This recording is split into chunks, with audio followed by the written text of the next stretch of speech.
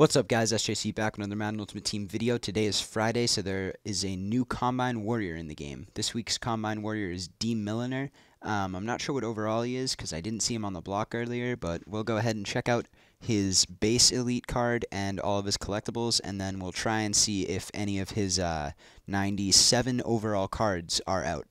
So here's the 85 overall. It was going for 15K when I checked. It's a little over 15K right now.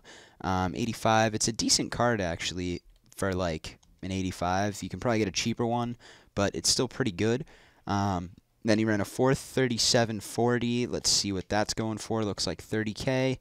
36-inch vertical. There's actually a lot of 36-inch going for about 40K, so that's 70 right there. 10 feet 2-inch broad jump going for 30K as well, it looks like, so it's 100. 432 shuttle going for 35K, so that's like 140 total. Height 6 feet tall going for another 40K, so, and then the gold badges, you're looking at about 200K to get this Dee Milliner. So now we're going to go ahead and check out the Dee Milliner itself, see if the 97 overall or 98 or whatever it was is actually up on the auction block. I didn't see it when I just checked, but you never know. It doesn't look like there is. Nope, just Desmond Trufant.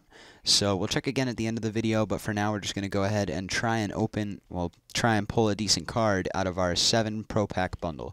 So here we go with our 7 Pro Pack bundle. I did end up making a decent amount of coins back. I'm saving all my golds and silvers now until their position collections come out, because they'll go for that much bit more. And there we go. First pack out of the gate, we get a elite. It's a draft elite though, Danny Shelton. I didn't get enough draft collectibles to end up using these. Did get Devin Hester, so pretty bad pack right there. I don't know. He might go for a little bit. I know the Rams running back ended up going for a little bit. As we get Mohamed Sanu right there. 2 silvers that don't go for anything. Really looking for elites at this point, because you just can't make your coins back off of golds unless you sell every single one. As we get Thad Lewis right there, who I've never even heard of. Let's see, does he go into a set? No, I must have already had him. JPP and nothing else in this pack. I think this is our 4th pack. And Ja Reed, I actually needed him. That's a decent pull right there. And we get Aaron Henderson as our gold. We really need an elite to clutch out the end of this pack opening. Make some coins off of this pack opening. Come on. There we go. Flash of red. All right. 10K quick sell. I'll take that. That's pretty good.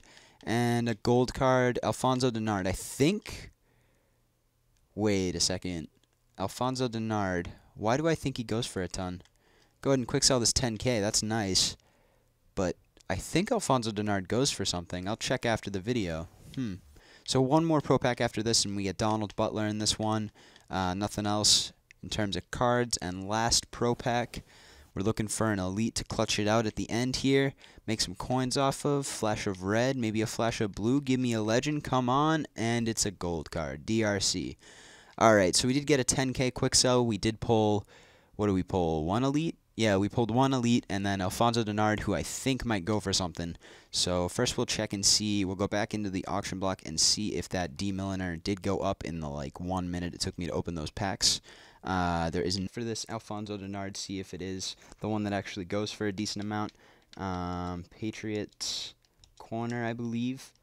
I thought he went for a little bit. Alfonso Denard, and there it is. He doesn't go for anything. Oh well, so not the greatest pack opening, but thanks for watching, guys. Leave a like, subscribe, leave some suggestions in the comments, and I'll see you guys in the next video. Thanks for watching.